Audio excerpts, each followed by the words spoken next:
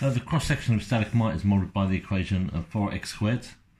4x squared equals y minus 1 to the power of 4 from 0 to 1. Sketch to the right.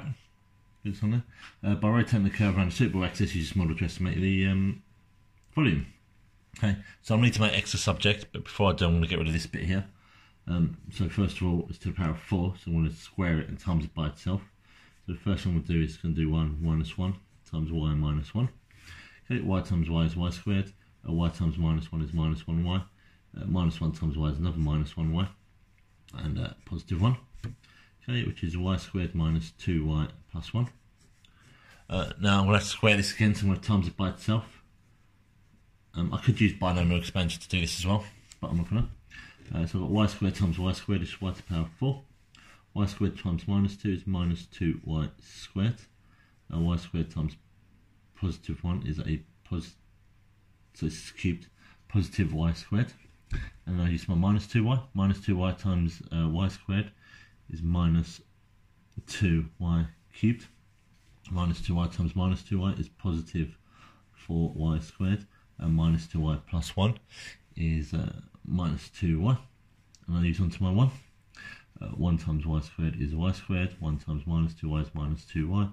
1 times 1 is positive 1. Now I need to add multiplied terms. Y to the power of 4. I've got no over there. So I'm going to cross that out because I've dealt with it. So I've got minus 2y cubed and another minus 2y cubed, which makes minus 4y cubed.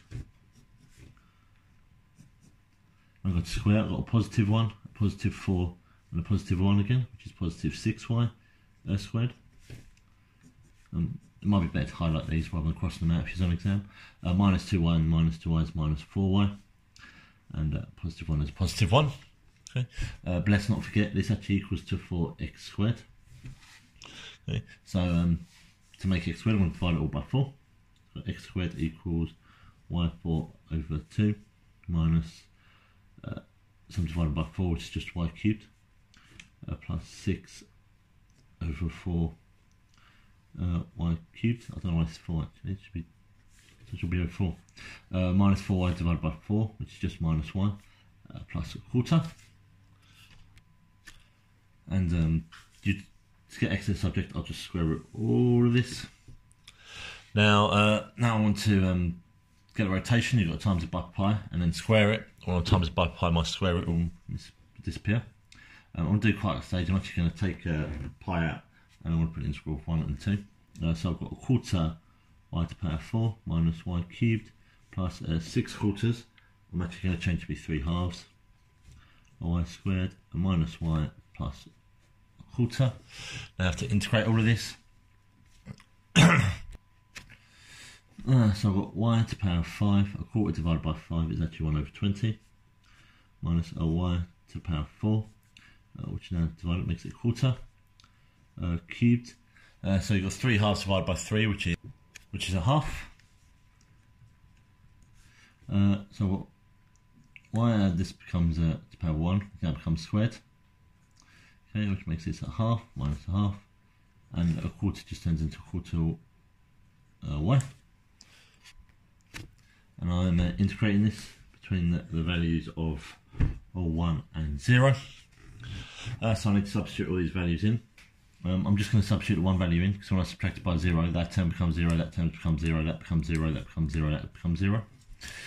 So I've got 1 over 20, 1 to the power of 5 is 5, minus a quarter, because 1 to the power of 4 is 4, plus a half, because 1 to the power of 3 is 3, minus a half, because 1 to the power of 2 is 2, plus a quarter. And this is all actually nice, because I've got a positive quarter and a negative quarter, I've got positive half and negative half. So I've got 1 over 20, all of this becomes. But don't forget here, I'm always times this by pi, so the answer is 1 over 20 pi. Let me just check what it says. By given model to estimate a volume of the stalagmite to 3 significant figures. Okay, now when I type this into the calculator, I've got 1 over 20 pi. Okay, on the rest of the D, I've got 0.15707, was to 3 significant figures, 1, 2, 3. This keeps it down, come on to 0.157. And my units was in meters, so it's going to be meters cubed.